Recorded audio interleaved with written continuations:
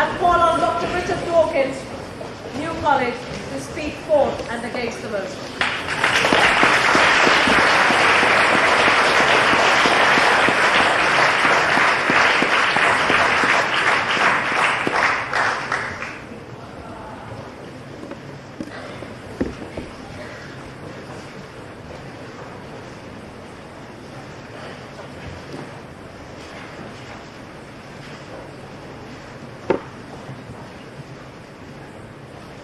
Well, Madam President, you would never think to listen to the philosophical reasonableness of Professor Andrews' speech that here was a Bible-thumping believer in the literal truth of the first chapter of Genesis. Here is a book, From Nothing to Nature, written by Professor Andrews. You are, sir, Professor E.H. Andrews, Professor of Material Science, Queen Mary College. Professor Andrews believes that the world began no more than 10,000 years ago. The truth, as most of you will know from radioactive and other techniques of dating, is between 4 and 5,000 million years ago. I shall have other occasion to refer to this book later. Yes, sir. I would like to point out that in another book, I have dealt with the question of radiometric dating at great length, and would be happy to do so this evening if you wish me to. I've had plenty of time, however, and would not wish to press the matter further. But I will not accept your dismissal of the young age of the Earth as being science against faith. There are scientific reasons for believing in a young Earth. So you do, sir, then agree that the Earth is no more than 10,000 years old? I agree that that may be the position. That's the position I adopt. Thank you, sir. I must say, Madam President, a professional zoologist finds it rather depressing that this debate has to take place at all. To get an idea of how it feels to people like Professor Maynard Smith and myself, imagine that you're an ancient historian called to the dispatch box to defend the proposition that the Roman Empire ever existed. Your opponents in the debate forcefully point out that you can't prove that the Roman Empire ever existed. There are no eyewitnesses, only documents that could be fakes. It's only a theory that the Roman Empire ever existed. Faced with this, all you can do is point to numerous facts about the world today, the ruins of Sarum and Verulamium and Rome itself, the dominance of Latin words through most of Europe's languages, facts voluminous enough to fill shelf miles in libraries. Evolution, too, is a theory whose truth has no direct eyewitnesses. Obviously, there could be no eyewitnesses to events that took place so long ago. But evolution, too, has left its evidence in the world today. Not just a few fragments of evidence, but volumes and volumes and volumes of evidence, which Professor Maynard Smith and I spend our professional lives immersed in. We obviously can't present much of it to you this evening. By its nature, it's not a single elegant proof, like the proof of Pythagoras' theorem. You can't prove evolution to be true. By its very nature, it's a piling on top of one another of literally millions of facts, all of them exactly what the theory of evolution would expect. The logical status of the evidence for evolution is just the same as the logical status for the evidence that the Roman Empire existed. And the strength of the evidence is as great. There's not the slightest shadow of a doubt in the mind of anybody who seriously considered the matter that the theory of evolution is true. How then was it possible for you, Madam President, to dredge up 4 speakers in favour of this motion tonight?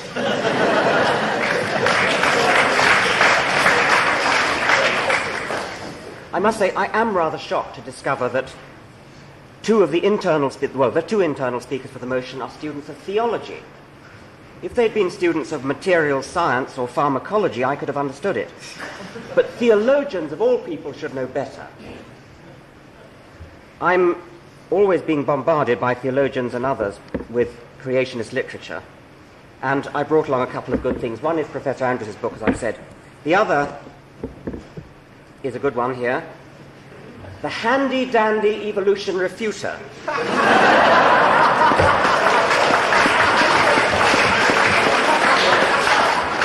Which is designed to be carried around, provides the answers to practically every question the evolutionist can raise based on the latest scientific evidence. Try on your friends. How old is the Earth? Amaze them with your knowledge of the radiometric clock. Be the first on your block to really know the truth about life on other planets, the greenhouse effect, and lunar tides. Capture the conversation with your discussion of the Mississippi River Delta and growth rates of the human race. I looked up growth rates of the human race. It's a good one. It says, if you take the natural rate of increase of the human population, doubling time, and you consider that the human race started 1 million years ago, by now the human race would be so large that we would entirely fill the solar system out to the orbit of Pluto.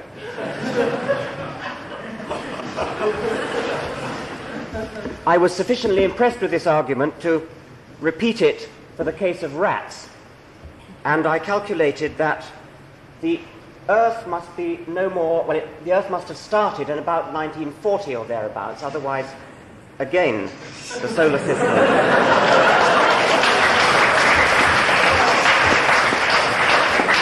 would be filled with rats out to the orbit of Pluto. Now, the other book that somebody has kindly provided me with is From Nothing to Nature by Professor E.H. Andrews. I read this book from cover to cover. I've two things to say to you, sir. One is that you're a very good writer. The other, I think we better preserve the decencies of debate. I will simply quote various passages from this book.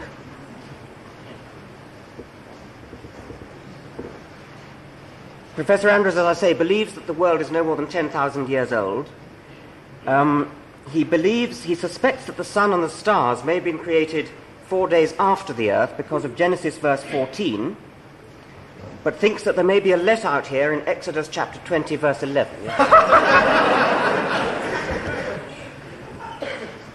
honourable speaker is saying exactly the opposite of what I state in the book, and I would invite him to refrain from further comment on the book, but simply to recommend it to all Catholics.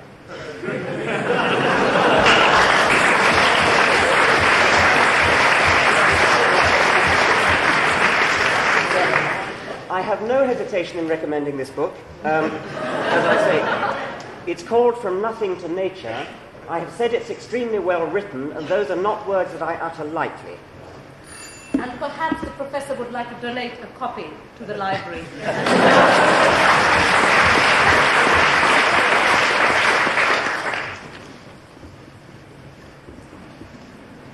Now, I propose to continue to quote from this book.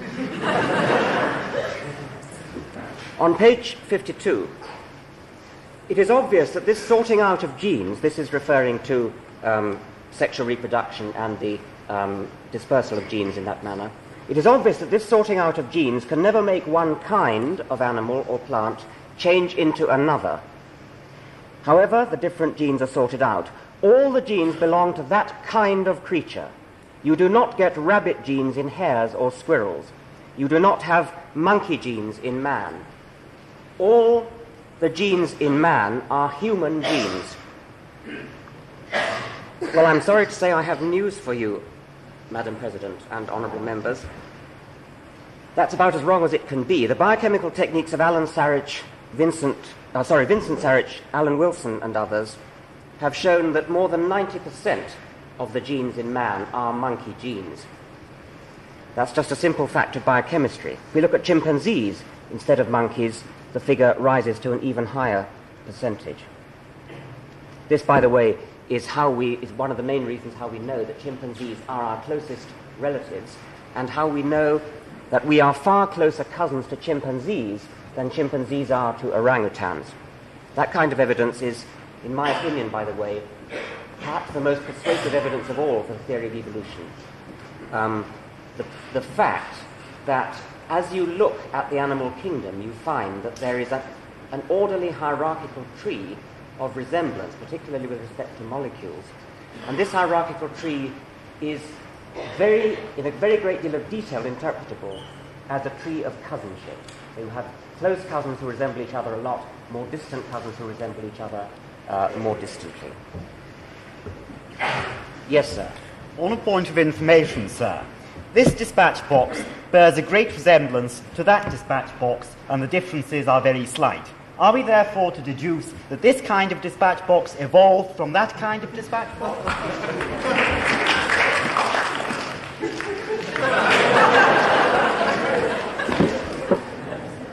Madam President, I'm simply at a loss. I cannot...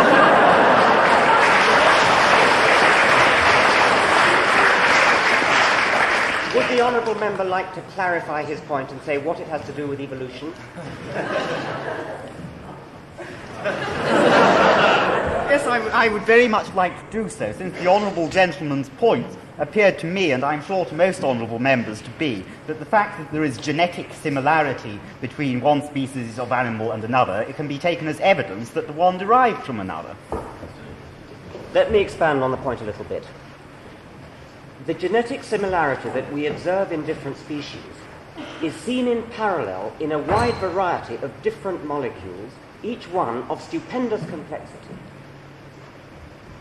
If you plot a tree of cousinship based upon one kind of molecule, then you will get a particular kind of family tree. You then go and do the same thing with a different molecule, and lo and behold, you find the same tree. Go and do it with a third molecule, and you find the same tree. Now, that's exactly the pattern you would expect to find if they had evolved from distant ancestors or more recent ancestors for closer cousins. I find that exceedingly persuasive evidence. By the way, it's rather similar to the kind of evidence that I suspect textual scholars use when they compare documents. Come now to page 55 of this admirable book. Yes.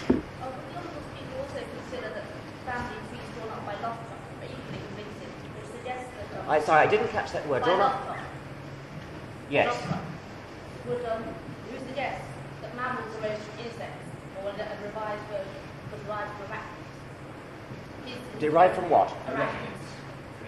Yes. What had derived from arachnids? His traditional analysis of biochemical features leads to that view, and that's the standard textbook, which I'm sure you do. Did you say that Lovetrap believes that mammals are derived from insects? What he actually says is that they are the closest living relatives. That the closest common ancestor of man, of mammals, gave rise on another branch for insects where arachnids were. This is clearly a book that I must study. I apologise for not being familiar with it. I'd be prepared to bet a very, very substantial sum that it's wrong, but obviously I can't do that until I'm a little bit more sure. Yes. I think that you've got to clarify your mind on just one point about the similarities showing phylogenetic relationships. Take this point, it'll only take a minute to do.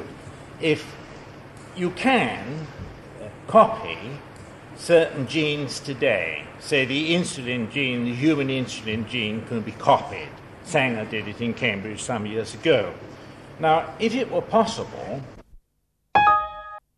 when I was a zygote. Now, we put the copied zygote into a womb, which is just right for nidation, and then we put the real zygote, from which you copied it, into the same womb, and in 9 months you get twins come out. Now, I submit it to you as a geneticist, the two twins, you say, and you say, well, they're identical twins. And they are. Now, the error in your thought comes from saying that because the two identical twins are identical, therefore they are phylogenetically related. They are not. They're related in the mind that copied them. So you see, you've got to be perfectly clear when you see a gene which looks like another. You mustn't say that it's automatically phylogenetically related. It's related from the point of view of the concept or the code which is behind it. It's a codal relationship, and a codal relationship has nothing to do with natural law. Madam President, did that come out of my time or Professor Wilder Smith? Thank you very much. That was part of Professor Wilder Smith's speech, which I'm looking forward to hearing the rest of. It's, of course, perfectly true that if you imagine thought experiments like that, you can do all kinds of tricks, but we're talking about natural processes.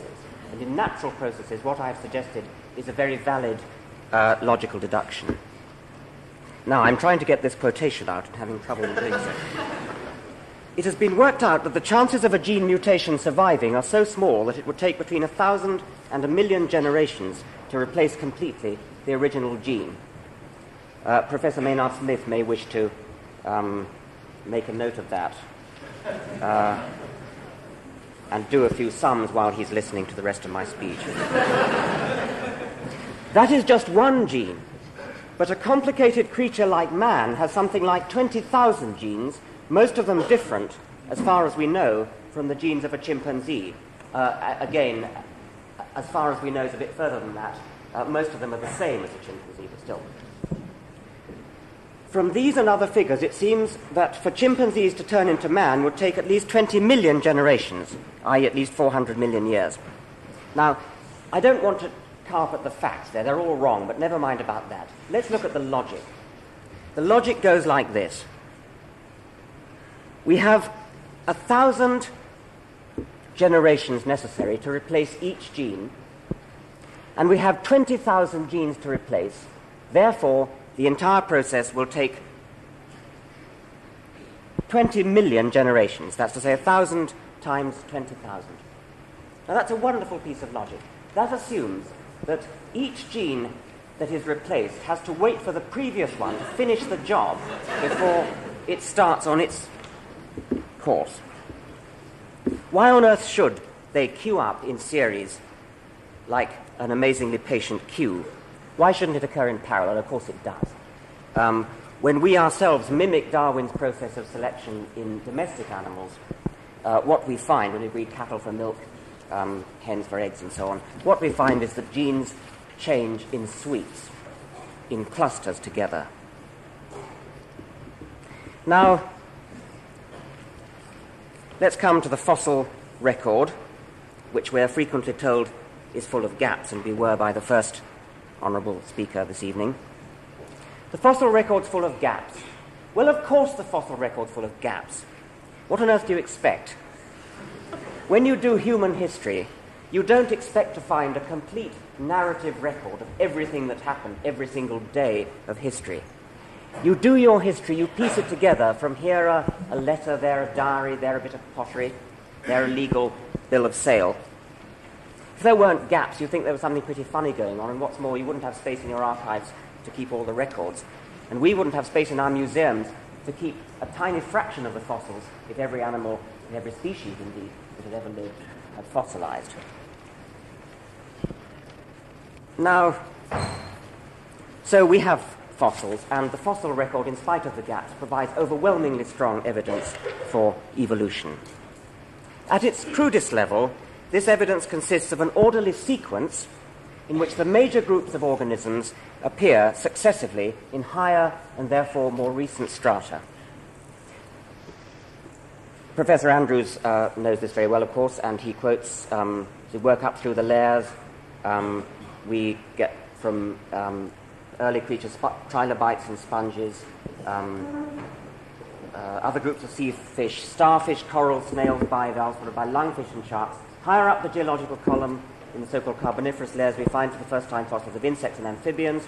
Further up still, so reptiles, bony fish, toothed birds, dinosaurs. Finally, in the upper layers of rock, we find the fossils of birds, mammals, and man. Well, obviously, this orderly progression is a gift to evolutionists, but creationists aren't beaten yet. Here is a quote from Professor Andrews, his explanation for the orderly progression of fossils. It was all due to Noah's flood, you see. The order of the fossils may simply be the order in which they were trapped by the flood waters. In the lowest layers of sediment, we would find creatures of the sea bottom. Then next, swimming sea creatures caught by the enormous amounts of sediment swept into the seas by water running off the land.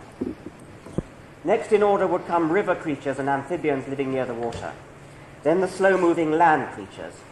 Last of all, to be overwhelmed by the flood would be the mammals, able to move to high ground and escape the flood until the last moment. And, of course, the birds. That is exactly what is found. Now, that is... Oh, sorry. I've been told to speak up. I'm sorry.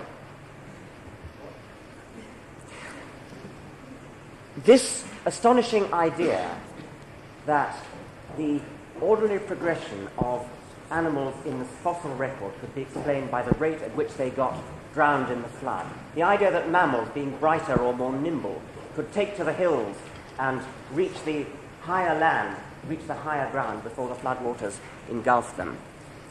It's an astonishing piece of special pleading for a start. It also makes the assumption that there's not a single exception to the rule. Quoting Professor Michael Ruse, there was not one human being, or horse, or cow, or fox, or deer, or hippopotamus, or tortoise, or monkey, who was so slow, or so stupid, or so crippled, that he, she, it lagged behind. Not one. Conversely, there was not one dinosaur, or trilobite, or mammoth, that was lucky enough, or clever enough, or fast enough to climb to the top of the hill, and thus escape the fate of its fellows. Yes, sir. Could you speak up?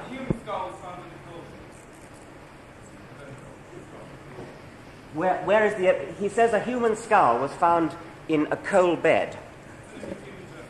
I'm sorry, I can't hear you. There are quite a few parallel examples to this. A human skull found in a coal measure, human footprints found in dinosaur beds. I hadn't heard about the human skull in a coal bed. If it's anything like the human footprints found in dinosaur beds, it's a known hoax.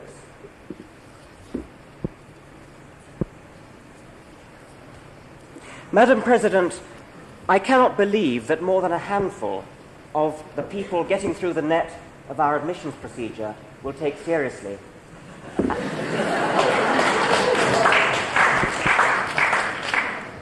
any argument in favor of the literal truth of the first chapter of Genesis.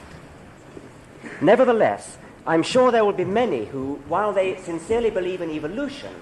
So I've been taking a lot of interruptions, and I think my time is running out. Do I have time to take any more? Okay, I can take more. That was the thing that I stated. When we're talking about the doctrine, I read it out. I said the doctrine of creation is more valid than the theory of evolution, and you've been trying to make the doctrine of creation a theory of creation, and we're discussing the doctrine of creation.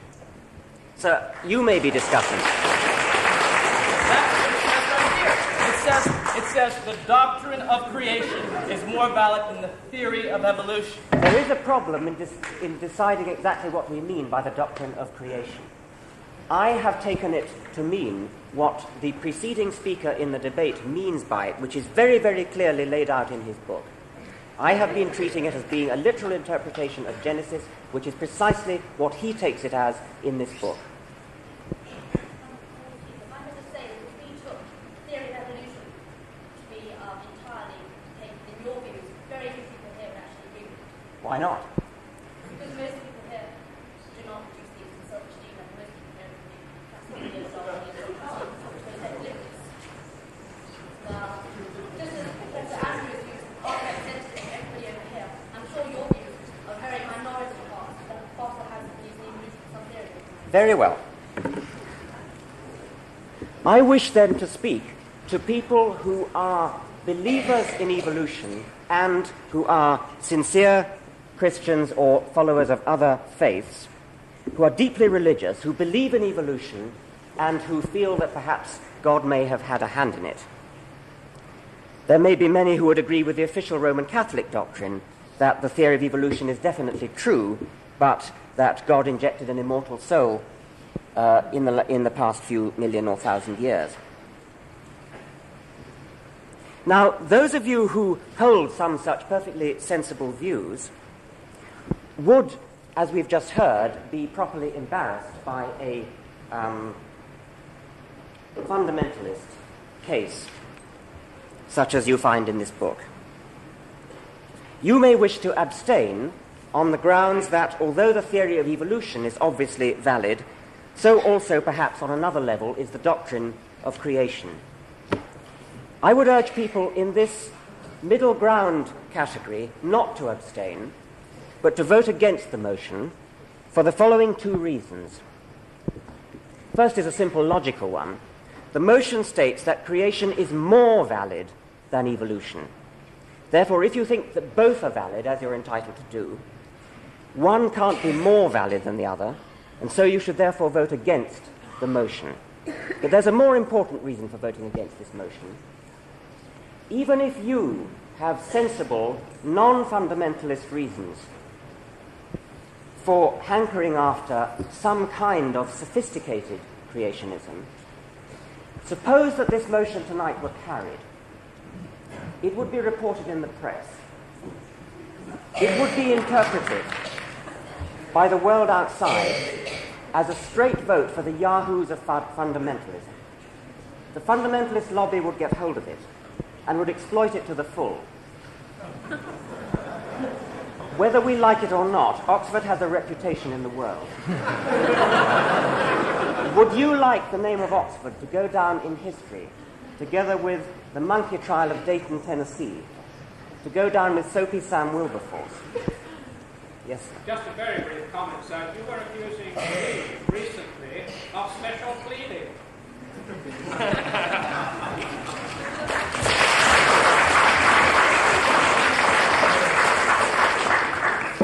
I accept that, sir.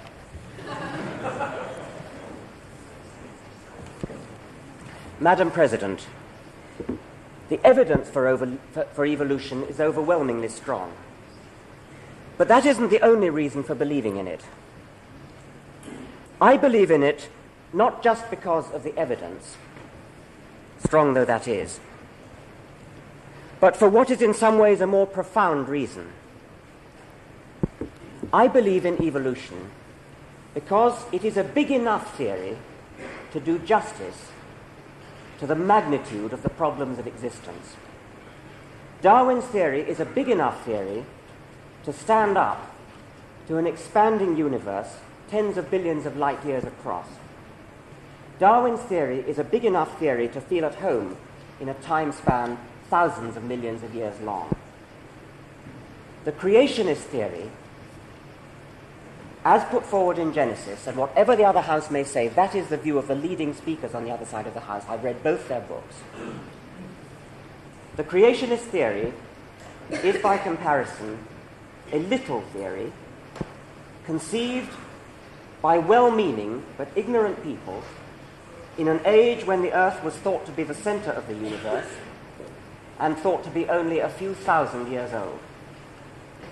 The creationist theory is not worthy of the universe in which we now live. We animals are the most complicated things in the known universe. Those of us on this side of the house who have spent our whole professional lives studying biology, unlike anybody on the other side of the house, would yield to nobody in our sense of awe and wonder at the complexity and beauty of living things. The human body is built of cells. There are more cells in a human body than there are bricks in all the houses in the whole of London. Yet unlike a brick, each one of those cells is a complicated machine with a central memory base of information in digital code equivalent to 4 copies of the complete 30-volume Encyclopedia Britannica. To explain facts like those, we need a big theory. Darwin's theory of evolution has risen to... I've taken enough questions from you, madam, thank you. Darwin's theory of evolution has risen to the challenge. It does not, of course, explain them as a result of chance, as we heard on the other side. That's one of the silliest of all travesties. Natural selection is the very antithesis of chance. The key to the Darwinian explanation of the complexity of life is that it all happened very gradually. It is, of course, impossible to imagine anything as complicated as a human being or even a hemoglobin molecule arising out of nothing by chance. Of course it is. But it is possible to imagine